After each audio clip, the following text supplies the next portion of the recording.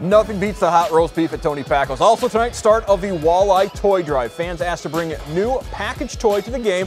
Drop-off bins located at the main entrance. All those donated items going to the Toledo Children's Hospital to help boost children's spirits over the holiday season. Tonight, just one of the drop-off events. You can also bring new unpackaged toys to the holiday episode of 201 Morse on December the 12th.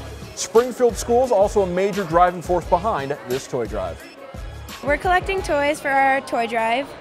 It was originally just at Springfield, and we've expanded it to the Walleye. This has been my dream since we started the toy drive 4 years ago. The Toledo Walleye are a big part of our Toledo community, and to be able to be a part of the Toledo Walleye and the Toledo family is just, like I said, a dream of mine to be able to expose the toy drive to many more people in our community and see the effects it has on our community. So to know that there's somebody out there that might not even know them but cares enough to make an effort to buy a toy, collect a toy, inspire somebody else to donate a toy, that's what we should be doing in education. It's not just about learning to read and write, it's learning to be a complete person, and this is a great start.